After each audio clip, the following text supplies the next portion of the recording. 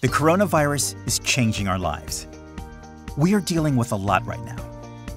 We are at the beginning of the worst global economic crisis since World War II. Factories, shops, restaurants, and cultural institutions had to close down. The crisis is hitting everyone hard. Companies are facing bankruptcy. People have lost their jobs.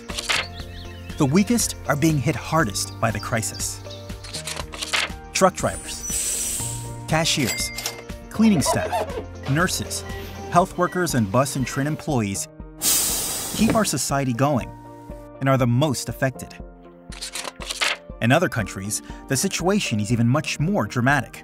There is a risk of mass unemployment in Southern Europe, which impacts young people in particular. And if the social division continues to grow, the EU will break apart. Then we will all lose. The climate crisis has not disappeared due to the coronavirus pandemic. For us, climate issues and social issues go hand in hand. In the long term, the consequences of the climate crisis will be enormous. That is why economic development in the post-coronavirus future needs to be climate-friendly. We need environmentally friendly mobility and a climate-conscious industry. We must not repeat the mistakes of the last European debt crisis. Rich countries have forced poorer countries to sell their infrastructure and cut back on social infrastructure. Italy, Greece, and Spain continue to suffer from this today. We need massive public investments in climate-friendly infrastructure and a better health system.